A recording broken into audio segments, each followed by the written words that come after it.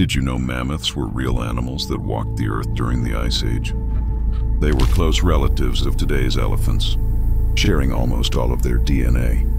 Woolly mammoths had thick, shaggy coats that helped them survive freezing climates, and their enormous curved tusks could grow longer than the length of a car. They grazed on grasses, flowers, and shrubs across icy tundra plains, and great herds once stretched across North America, Europe, and Asia. Some mammoths weighed up to 6 tons, as much as the largest elephants today, and they likely made deep rumbling calls similar to modern elephants.